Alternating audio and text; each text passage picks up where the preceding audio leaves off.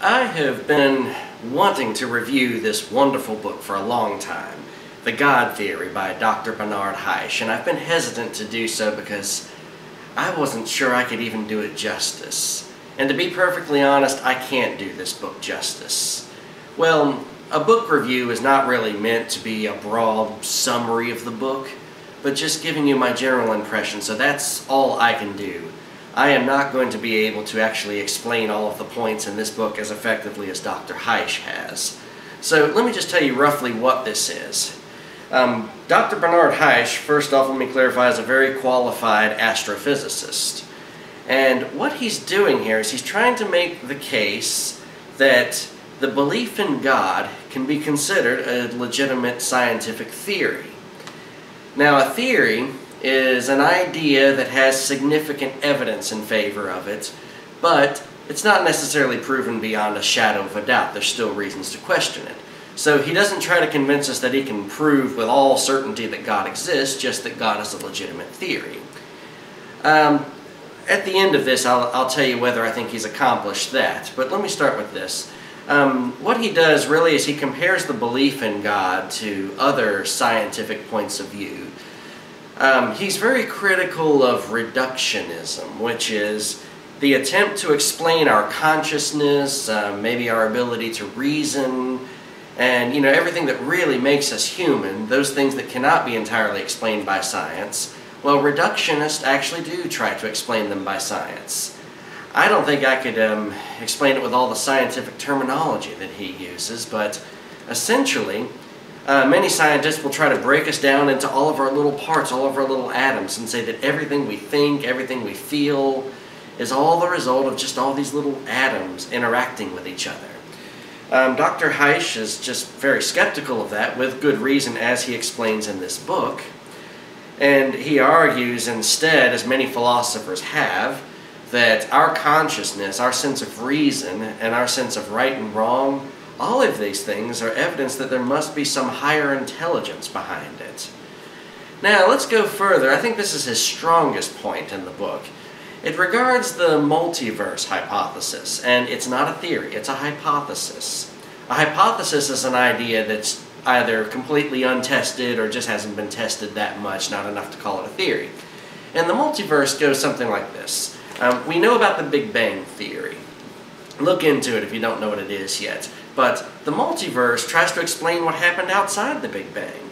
Essentially, that the Big Bang is just one of many Big Bangs, and there are many alternate universes. There's been some interesting scientific fiction on this subject.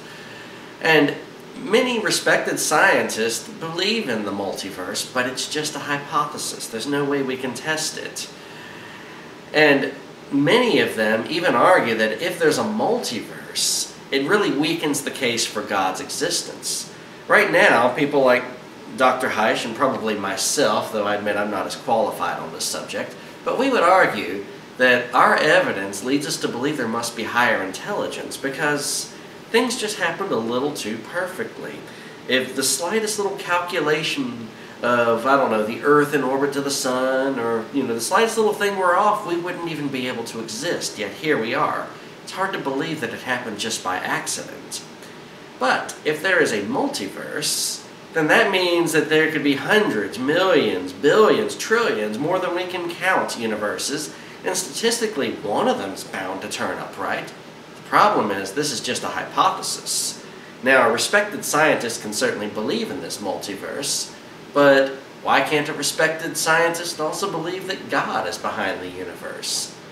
Furthermore, when I heard him in interviews explaining this, I was worried he was going to fall into a false dichotomy. He was going to say it's either the multiverse or God. Fortunately, he didn't do that. He argued instead that God, the highest intelligence, and he uses God almost metaphorically, by the way, but he believes that this great intelligence behind everything possibly is also a multiverse. That possibly he's setting many things into motion. And his argument comes down to this, that the reason we exist is for experience. And that would also explain why there's so much good and bad experience in life, because the higher intelligence wants to experience everything, and that higher intelligence experiences everything through us. This is a very interesting idea, but here's what I have to conclude in all objectivity. First off, I would love to call God a theory. I really would. And I probably have before, I admit. But a theory requires very significant evidence, not just an interesting hypothesis. And the only evidence we really have for God is, indirect evidence, such as our ability to reason and our sense of right and wrong. I don't know if that's strong enough evidence to call God a theory. I don't know that he ultimately succeeded in what he wanted to do here, but he did achieve a marginal victory, and that is that he showed that there's no reason that a respectable scientist can't believe in God. There is really at least as much evidence for God as there is for the multiverse. And for someone to argue that the multiverse is more plausible than God, it's really having, it's definitely a double standard.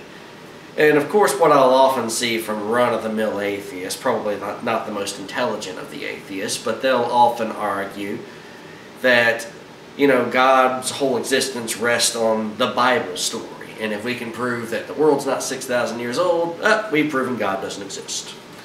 Well, if we held all science to those kinds of standards, a lot of legitimate theories like evolution would be stricken down. Because certainly, as the theory of evolution was originally presented, we know now it's not exactly how Charles Darwin thought it would happen. The same is true of the theory of, now the law of gravity. As Newton presented it, he didn't present it perfectly, he made mistakes. And those of us who believe in God, maybe we haven't perfectly presented the hypothesis or possible theory of God, but it doesn't mean God doesn't exist just because we've made mistakes. So, Barnard Haisch, I think, at least makes a case that there's at least as much evidence for God as there is for the multiverse, probably quite a bit more. Furthermore, he touches on something very important. The effort to try to prove God does not maybe rest necessarily on natural science. Maybe it rests on social science. Maybe it rests on psychology. Maybe it rests on philosophy.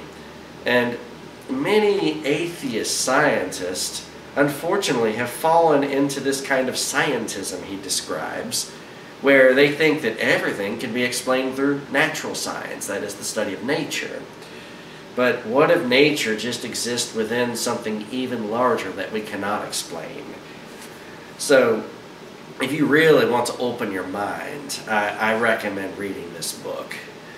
It's great. I can't do it justice. I was blown away by it, and I had to think about it for a long time. So, and he puts a lot of these concepts in layman's terms so that ordinary people can understand. And as physics go, I'm just a layman. I mean, I'm a political science professor, so this is way outside my field.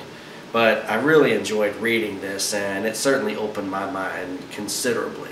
Not that it wasn't already pretty open as is, but so I encourage everyone to read this excellent book. And I know he's written another book called The Purpose Guided Universe. I'm sure I'll get that and read it pretty soon as well. Thank you.